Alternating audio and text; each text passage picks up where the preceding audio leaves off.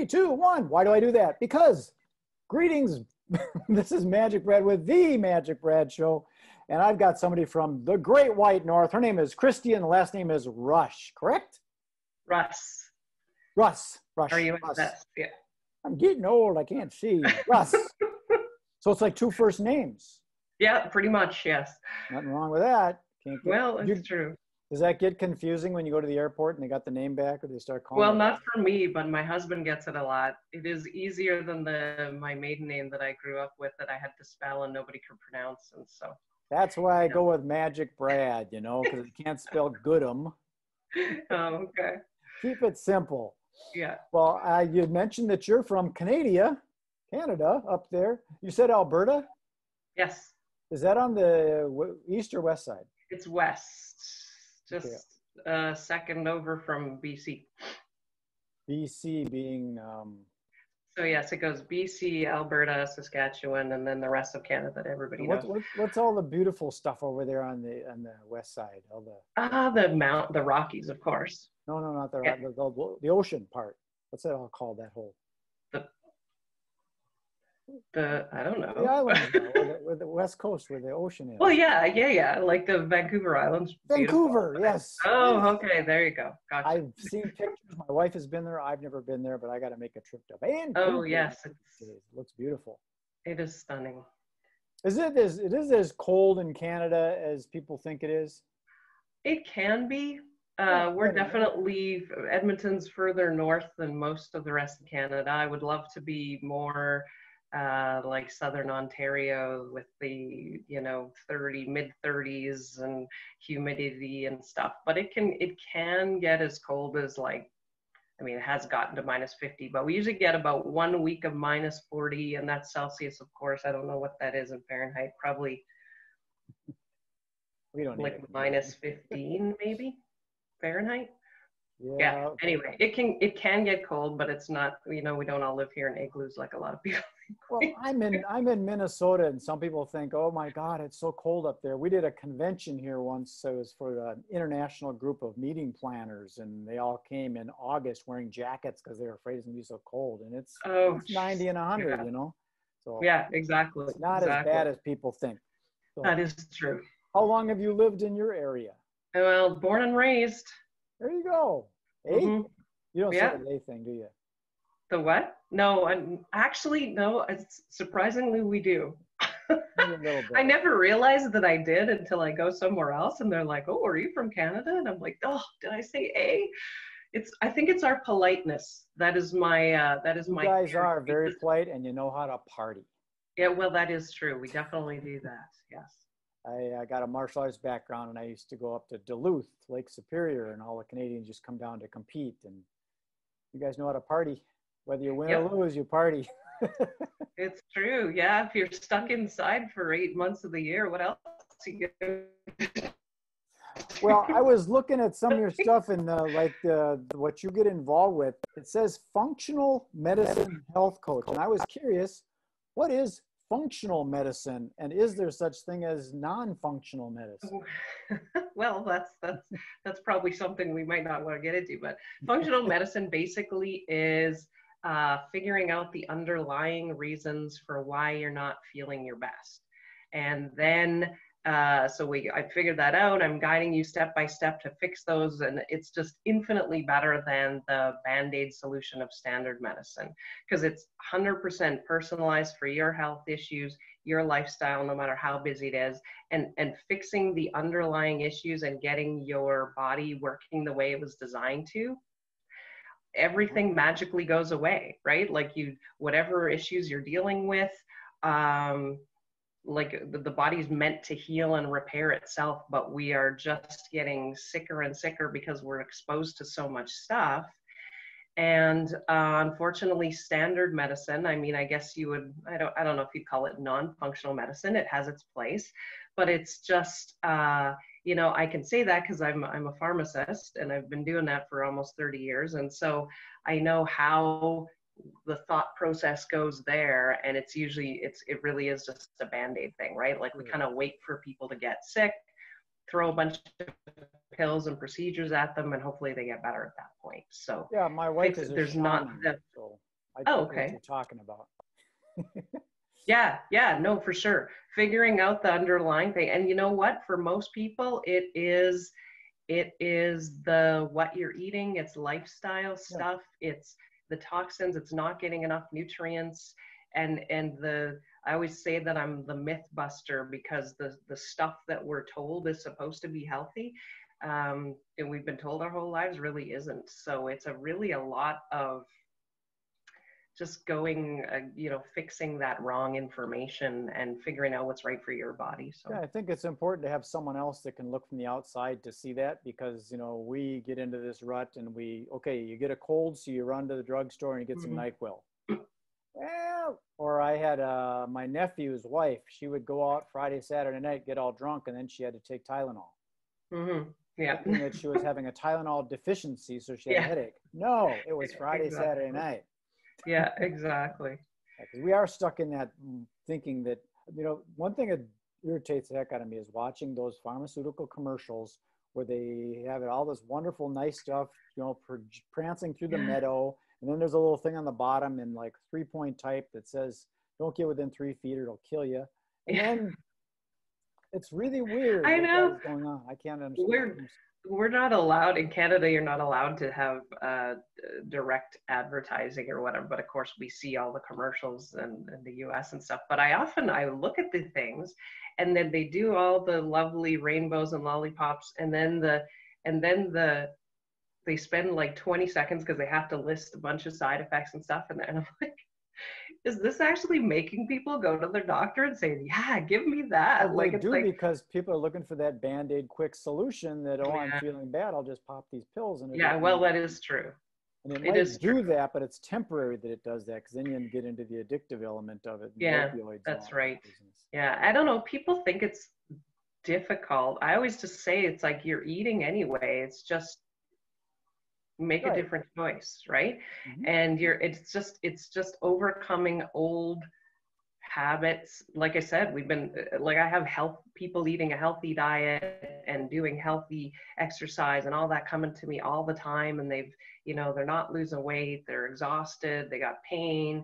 I deal a lot with autoimmune disease, and honestly, it's not, your body tells you what it wants. It's just that we're so used to not listening to it or not knowing how to read those cues Mm-hmm. that it ends up going until, and I have to refer to things as the stress bucket. Like your body will take so much, and then finally there's the straw that broke the camel's back, and it just overflows, and that's when the issues start happening. And if you don't look after that, then that's when you're dealing with all of Yeah, that I know that. issue, and then you're feeling just life sucks. So Well, sometimes I have this craving for ice cream, and I just got to go have ice cream. So I must be a little deficient, because I drink rice milk instead of regular milk. So maybe I'm going through I need some more calcium or something. So I just have this craving, and I listen to it. I go grab an ice cream cone. and I'm in then pretty good shape. yeah.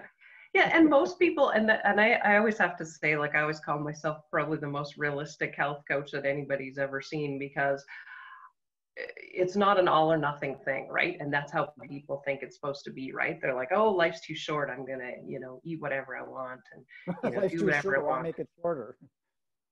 Yeah, exactly. And that's the thing. And it's the quality, right? Like, yeah, you can eat whatever you want and do whatever you want, but then do you really want to like feel like crap for the last 30, 40, 50 years of your life? Like, no.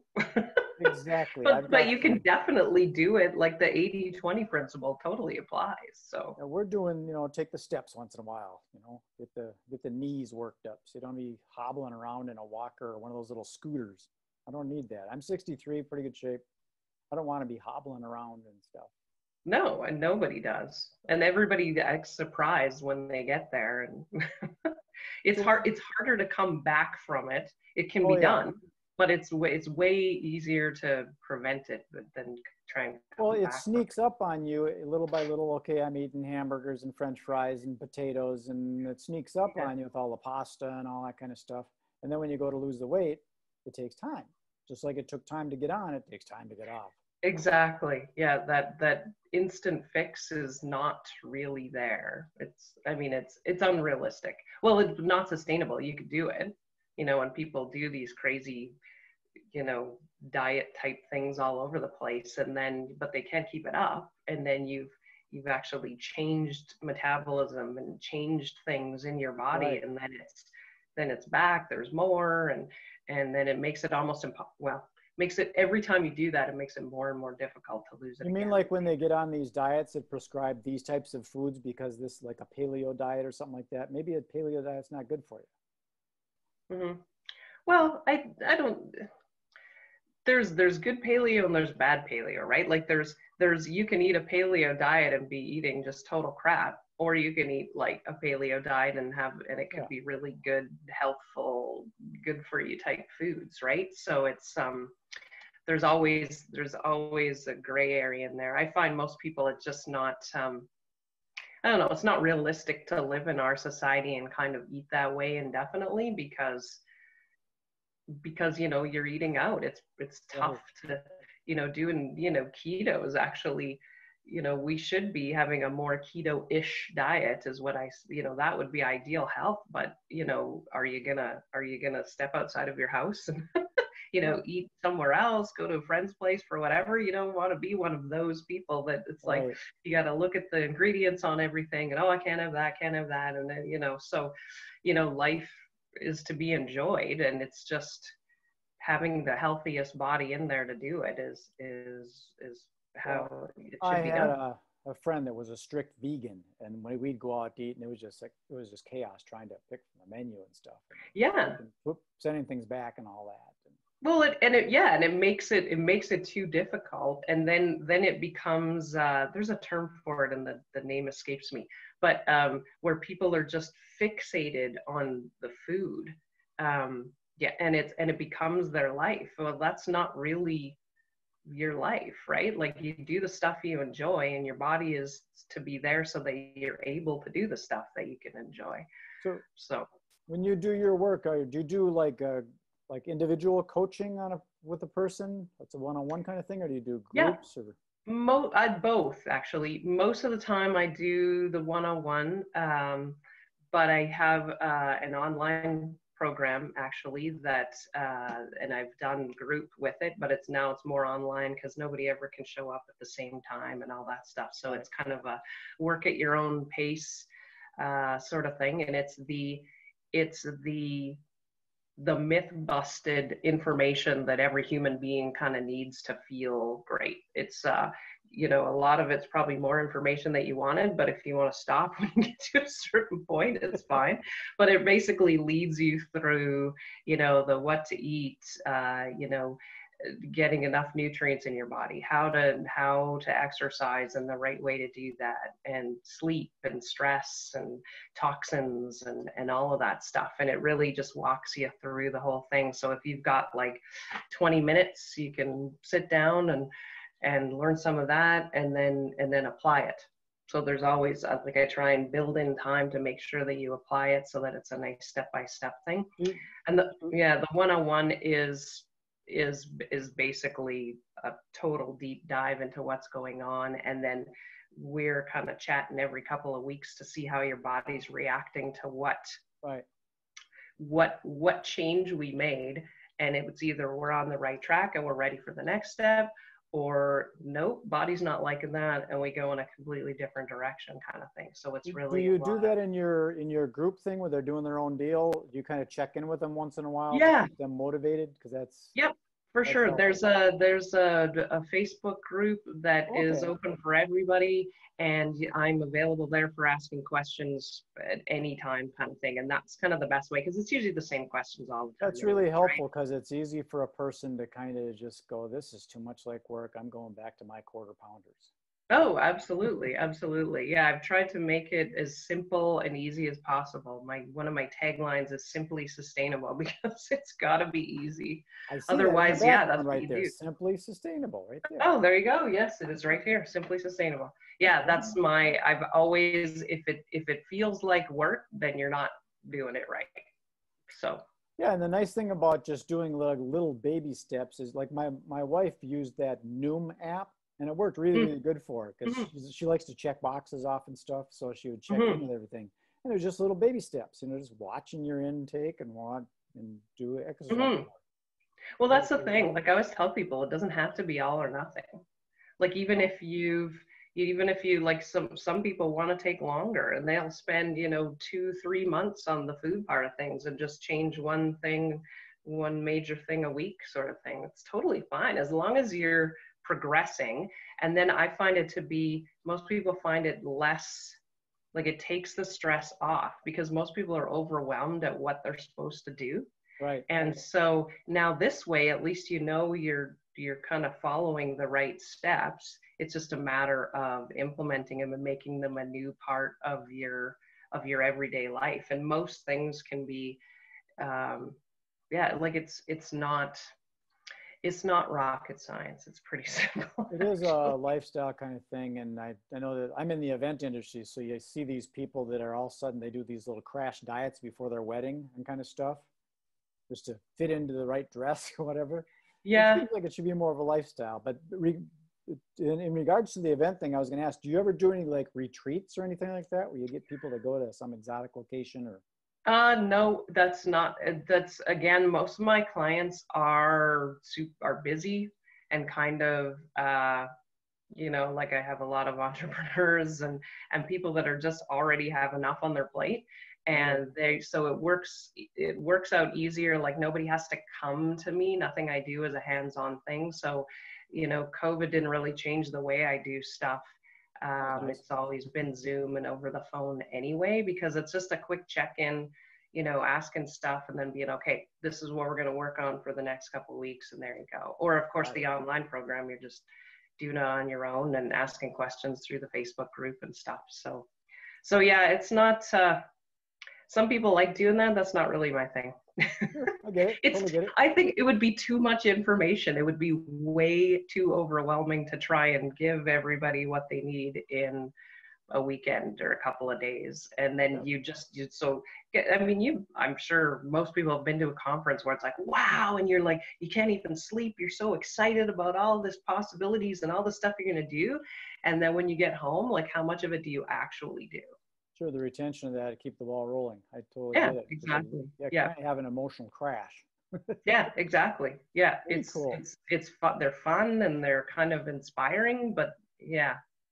Okay. Well, Kristy, how do people get a hold if they want to be healthy and simply sustainably healthy? How do they get a hold of you so they can maybe check out your programs? Right. Well, the website would be the best way. It talks a little bit more about what I'm doing and how I got there and all that. So Kristy Russ Health Coaching. It's a real fabulous handle there. That's a good one. Kristy Russ, spelled K-R-I-S-T-Y. KristyRussHealthCoaching.com. There is a masterclass. When you get there, there's like this green bar. Click on that masterclass and watch that. It's a good like 40 some minutes. And that'll give you like basic what things need to be worked on, and I think I've got at least 8 things that you can walk away with and do right away, sort of thing. And then that'll give a sense of, where you should be going, what kind of stuff I do, and then there's the programs from there that you can look at. So, all righty. So KristyRussHealthCoaching.com, and I will put that link below in the little YouTube thing. And when I beam this up, if you could, I'll send you a link to it. If you could share it too. That's what helps me get the visitors and such. So perfect. I appreciate you taking the time. Is there anything you have to say, a parting statement or something like be healthy or?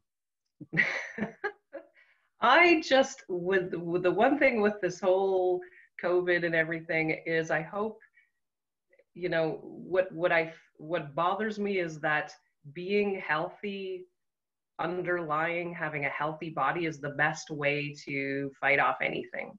So, everybody's, rightly like afraid and concerned and doing all of the stuff that we're doing. And if everybody just got their body working better and got healthier, so that would fix it. Because, we get past this one, the next pandemic is going to be, another 5 or 10 years away, right? So do it now, feel better now, use the health as top of mind to finally look after your health, because whatever is happening, it just ends up getting worse. Let me say, there's no normal signs of aging.